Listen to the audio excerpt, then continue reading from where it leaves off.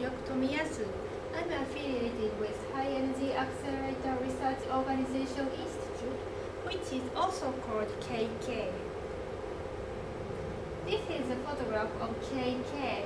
In this countryside, there is a huge accelerator, including electron-positron collider and proton synchrotron. Now here I am. I'm working here as a mathematician.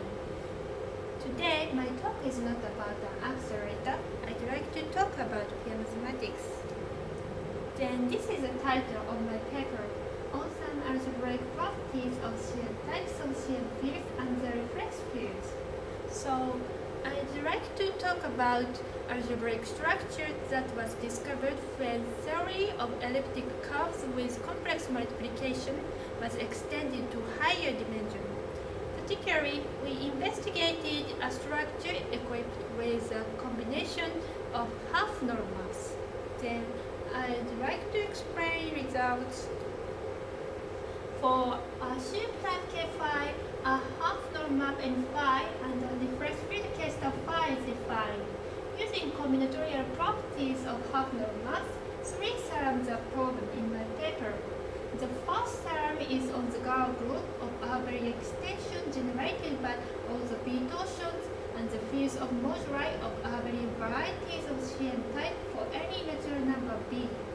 The case of B is infinity was proven in this paper, but the proof is different from his one.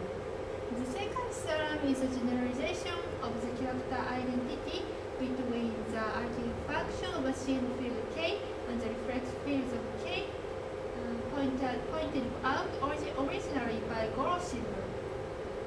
The third theorem states that the Pfister form is isomorphic to the orthogonal sum of the quadratic form. Trace K star phi over Q, A bar, here A bar is a complex conjugation defined on the direct sum of reflex fields K star phi. As a summary, I'd like to comment theorem 1 and theorem 3 particularly.